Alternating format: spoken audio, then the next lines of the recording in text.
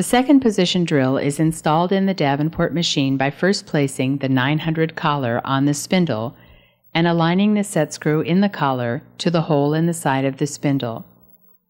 The set screw is now threaded in far enough to prevent the collar from turning, but not far enough to interfere with the holder, which will fit into the spindle. The holder should bottom against the spindle. The set screw is now tightened.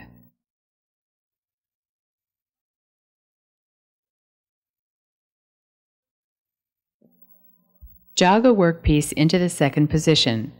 The drill should not begin to contact the workpiece until after the machine is in the work cycle. Stop the machine at the beginning of the work cycle and push the drill forward to determine the distance from the workpiece.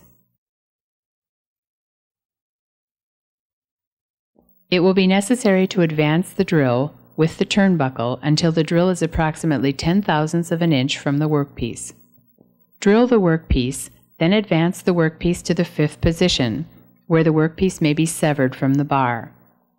Gauge the hole for both depth and diameter. If the drilled hole is too deep, make the appropriate adjustment using the turnbuckle.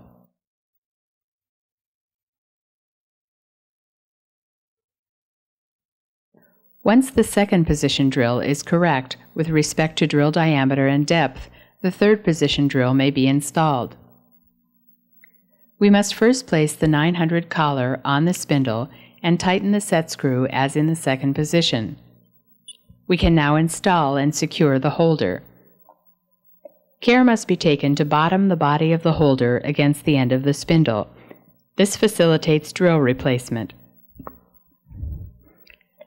It is sometimes necessary when drilling larger holes to grind a flat on the shank of the holder to prevent the holder from torquing loose in the spindle. This drill may be set at the end of its travel, the highest point of the drill cam. Once the drill is properly set, the point of the drill should be marking the bar end. The drill must be advanced with the turnbuckle until it is properly positioned. It will be necessary to jog the machine with the hand clutch disengaged once the point of the drill comes in contact with the bar end.